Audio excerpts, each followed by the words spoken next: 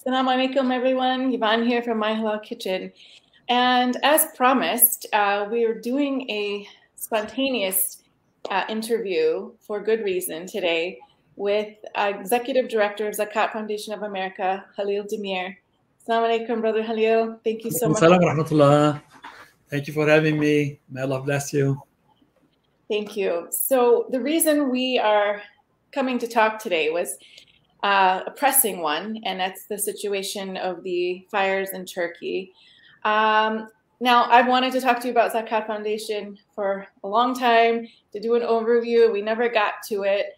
And for people who don't know, Zakat Foundation of America is based in Chicago, Illinois, and it's a very wonderful humanitarian organization doing work all around the world to help so many people. I've known your brother Halil for 20 years, and more than 20 years, I think it's now. When you first started, I think we met in the first or second year that you started Zakat Foundation. When you were in school, where we have a program with the kids at school, remember? Yes, yes. I had just gotten out of grad school in international development, and I was coming to you, and I was so excited because there was a Muslim nonprofit humanitarian organization in my backyard, and you were doing amazing things then, but you were just starting, and you've since, mashallah, you and your family have grown this into an amazing organization. This is our 20 years, by the way.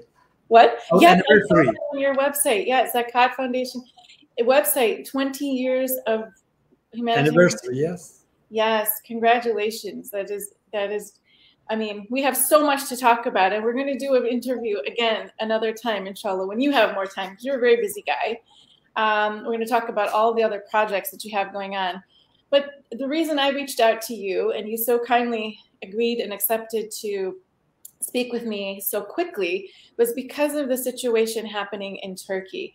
A lot of us are tuned into the wildfires that are raging throughout the country, and I just want to get your take on what's happening, what's needed, and what is Zakat Foundation doing to help, and how can we help? So can you get us started on basic information first? You know, I will first ask Weaver and our friends that please open your hand, whatever religion you believe, you are Muslim, Jew, Christian, or any other faith. So please make prayers for those who are challenged and threatened by the fire. That's the first things we all have to do. When we talk about the fire, we really talking about burning the heart of people of Turkey. Yes. It's not the one that is the trees are burning, but burning the hearts. And also I will get the attention of viewer that some of these forests are thousands of years these trees been around. Okay. It's not like we are not talking about couple hundred years of trees. These forests that are burning are not only part of ecology, but a part of the existence of the people that living in these for thousands of years actually. So civilization passed through. Civilization, we're talking about the Hittitians, we talk about the Greeks, we talk about the Romans, Assyrians, we talk about the Persians, we talk about the Muslims, we talk about the Christians. And this is the civilization that actually burning in front of our eyes. So it's not an ordinary fire that is just burning and going through, unfortunately. That's a very soulful response. And I think many people watching love Turkey. Maybe they've visited Turkey, they've been a tourist, or they've,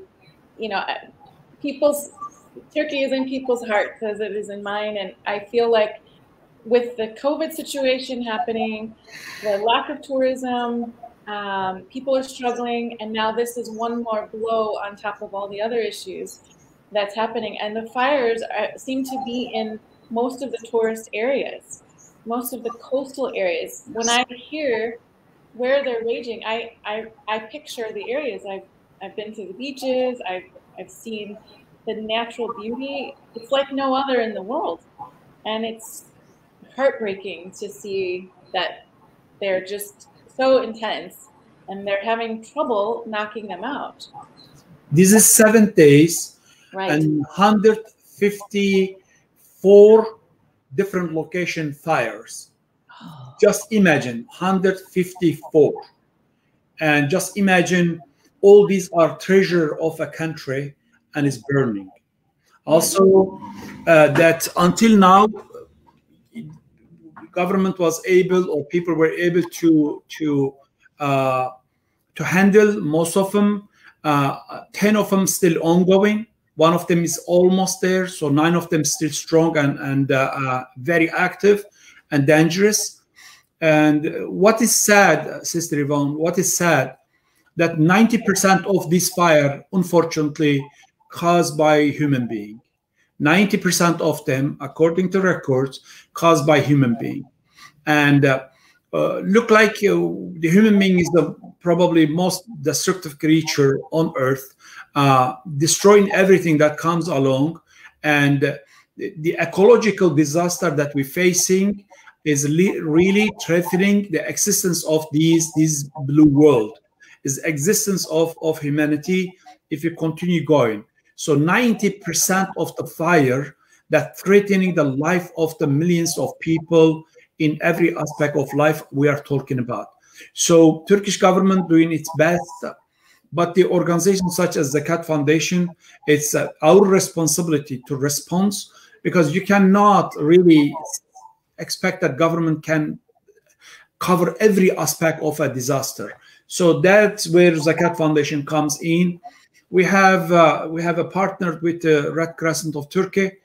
We have a communication. We are already partnered with them, and try to respond as much as we can in different locations, and hoping that since the Turks has been, or Turkey has been one of the main destination of the refugees in different parts of the world. So we are talking about the Syrians, we are talking about Iraqis, we are talking about the Muslim, we're talking about the Yazidis, we are talking about the right now the Afghans. In fact, refugees are coming. So this is a society that welcoming so many refugees and threatening by this danger and fire. It is our duty, to do our best to actually help as much as we can. So I'm hoping that everybody that we viewing these, and maybe by donating only a bottle water, because some of these people now removed, the cities are forced to evacuate from the locations, and these people don't have anything, and most places there is no electricity, there is no refrigerator. So we have to bring water and food for these people. And I think duty of everyone to do their best to support this effort, to be there, to show solidarity, start with their prayers. I mean, so the resources are stretched. People, from the reports I've read, a lot of the villagers are suffering the most, the ones with livestock and animals that they've lost in the fire. So essentially they've lost the livestock, the animals, and possibly their livelihood. Many of them, their homes. It's intensely hot right now. The wind is blowing in many of these places, so the fires keep spreading. Yep. The resources are just so stretched. Hospitals are full. Excuse me? Hospitals are full as well. Yeah. Oh, yeah, I didn't hear that part. Really? So that's a lot of injured people, right? Who is dead, and a lot of injured people, and the hospitals treating. So it is resources are, as you said, very thin stretch, because it's not only one aspect you have to respond to it, but it's a multi. Exactly. Even in the United States, when the California or Oregon fires were raging, they're still having a hard time to contain those with a multitude of resources. So I can't imagine, it just seems like Turkey was hit one after the other, after the other, after the other. And it's not just rumor that, humans have started some of this. There's actually, I've watched videos of them finding evidence of people, throwing things into the bush that started the fire. So it's just, they're not just fighting nature, they're trying to figure out who's doing what and trying to stop that. So it just seems like an insurmountable amount of stress on the firefighters, the police, the civilians. So when people donate to Zakat Foundation, what are they actually giving other than water or food? What other help is on the ground to kind of alleviate some of the stress or the casualty or the harm that people are This, experiencing? you counted few of them, and I added that injured people. At the moment, Turkish government. I mean, we are also talking to the government offices, different places. What the need is basically. But we were told that if we can respond basically with the food and water, will be, because it's hot, so they don't need any cover or blanket or anything Yeah. else. Even when they sleep outside, they will be okay. But bringing them food and bringing them water, and then some places that we asked also, some medical supplies might be also necessary. My colleagues are looking. Our volunteers are standing by also at that too. But as of now, we were only asked actually bring and stay in dialogue with the locations where they can ask us or call us, so we can provide services actually. So. And how are you doing it when the fires are in so many different places? I mean, from Bodrum in the northwest of the Aegean, and then all the way, to Antalya, and it's just, if people don't know the geography of Turkey, it's like north to south and spreading east. It's crazy. It's crazy the amount of places that they're happening. And 154 location, so you can imagine. So this is very. I mean, it's a large areas, and it's very far from each other.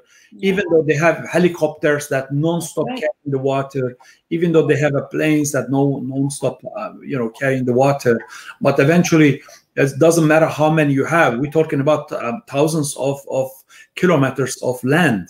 It's not like you are moving from here to downtown Chicago, which takes half an hour, but it takes hours and hours. Yes. For the fire department to reach some of the locations. Yes. And then the geography itself is not all the flat land that you can drive. Exactly. It's a very, very challenging moment, to be honest with you. And then we have to pray for these people and do our best that this show solidarity that we are going to do. And that's what the Zakat Foundation does. Go to our website and we will update regularly. And also you can call us to get more updated information. Zakat.org is there, and easy to donate. If you cannot just donate 1 or 2 water, if you can, please donate for 100 families food packages that we can distribute, and that will be really appreciated. Because as I said, not only Turkish government, I'm talking about just my experience last 10 years with the Syrian refugees. Before that, the Iraqi refugees. Whenever there is a refugee camps, when we buy the food, the Turks generously donated. And God is my witness. I'm not saying this to say anything.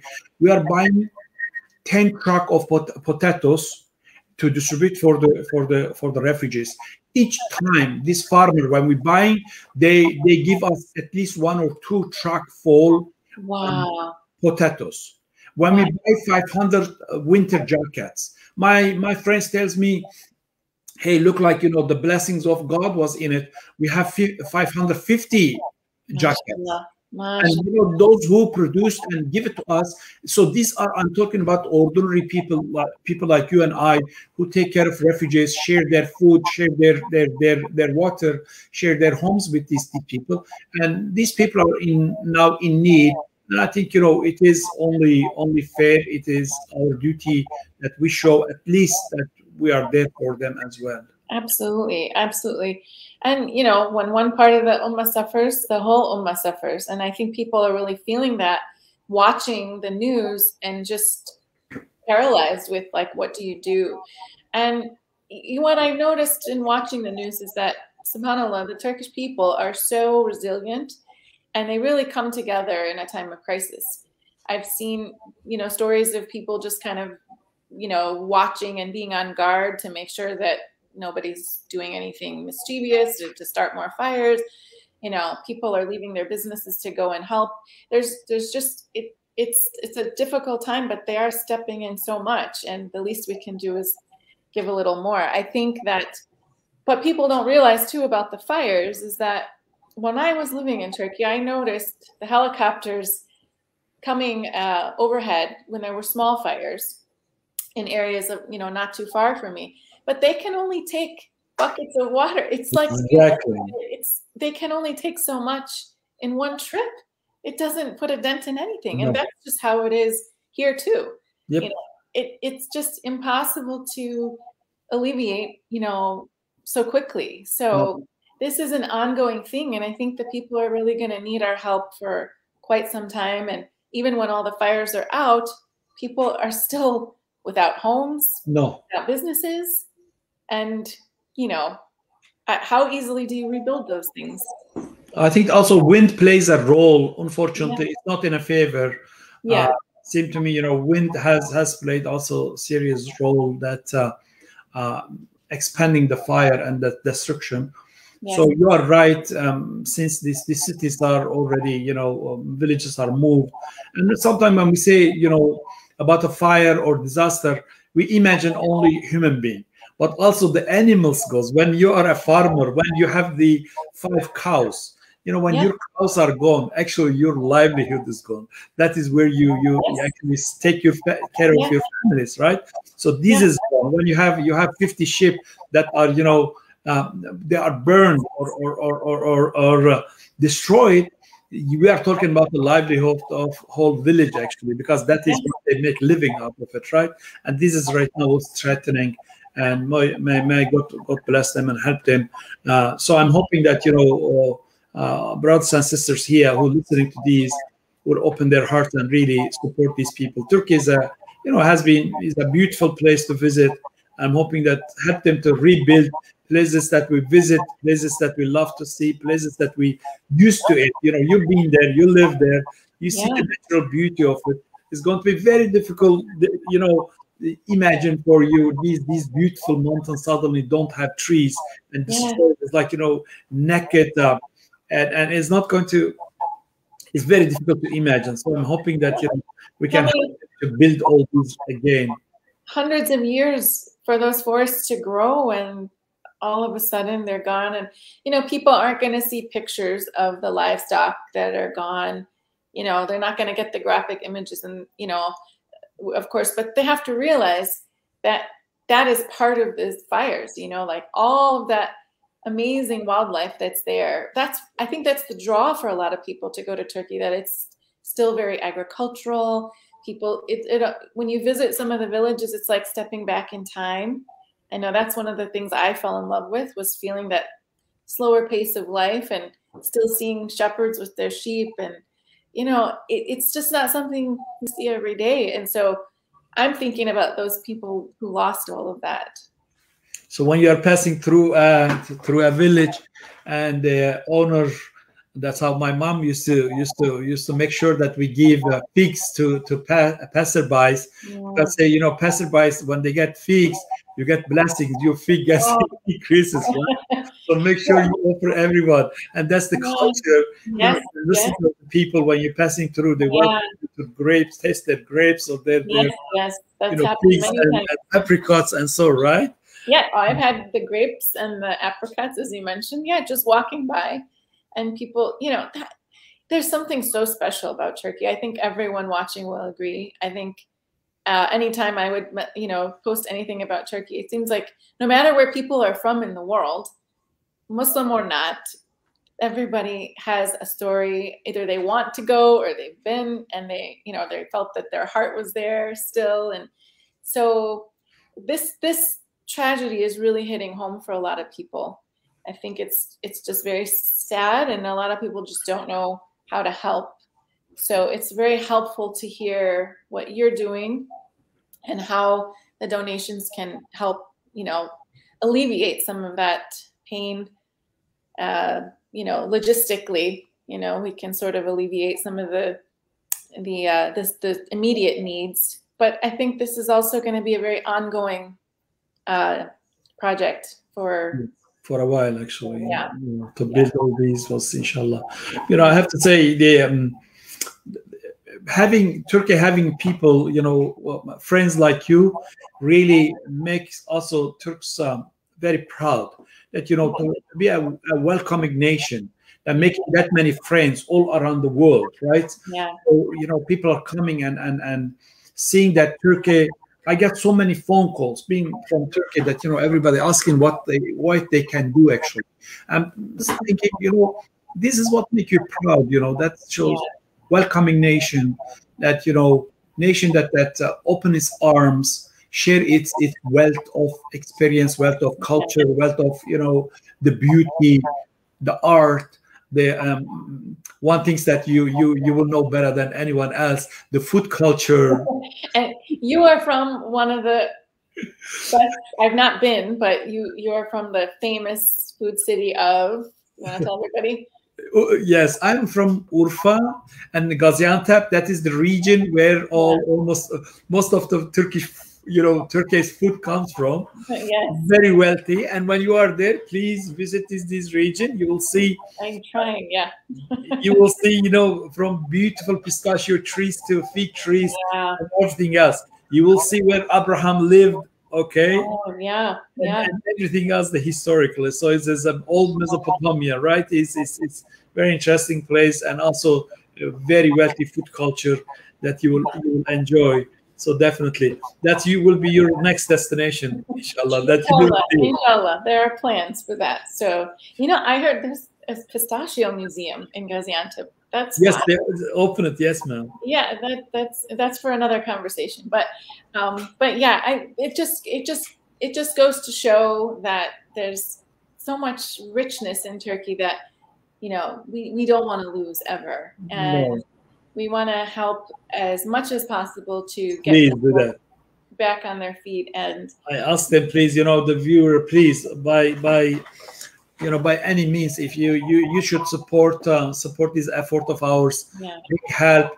And as I said, zakat.org is very simple, zakat.org, zakat.org. And you can also reach us on the phone or emails, and you have any question.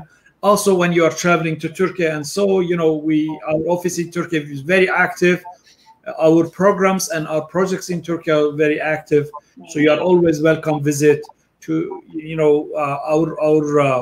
our office as well as our projects. But at the moment, please, I ask you, support our effort so we can bring some relief to the people of Turkey that need our help. And Sister Yvonne, thank you so much for making time for us, opening your platform. It's my pleasure. Thank you. The honor is mine that you so quickly agreed to come on and talk to us. I think it's very special. I know you're a very busy person and you have a lot of work to do. So I'll just leave the conversation with telling everybody that there are links in the comment section where you can donate directly to the Turkey Emergency Relief. But I'll also have a fundraiser going on my Facebook page, my Halal Kitchen Facebook page.